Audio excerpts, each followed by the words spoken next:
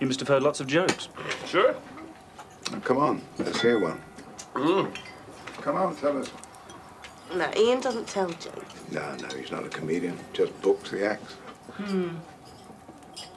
All right, then I will. I'll tell you a joke.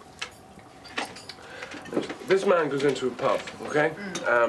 Village pub, like this village. And he gets himself a drink and everything and sits down in the corner by the fire.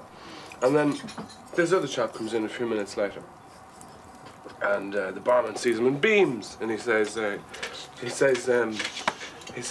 "Cocksucker Mike, your usual." And the man says, "That's fine, thanks." Takes a drink and goes and sits down. And the first guy is watching him thinking, my God.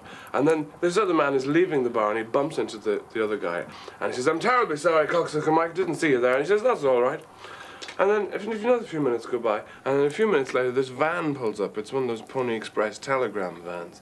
And the girl, you know, the woman with the little bellhop hat and the little shoelets, jumps in and she says, "Telegram, telegram for Cocksucker Mike, telegram." And he goes, runs over, he says, "Thanks very much, I'll take that now."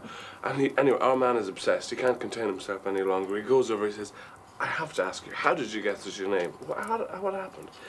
And the guy said, "Well, I grew up in this village, you know. I had a wonderful job, I had great business and everything. I gave money to charity, I repaired the church roof, sent kids away and everything, my own money, married a beautiful girl, had the respect of the whole parish, and all the outlying parishes, you know. But you suck one cock."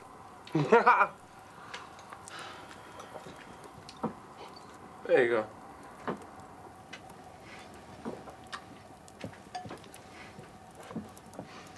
I think I'll get some air.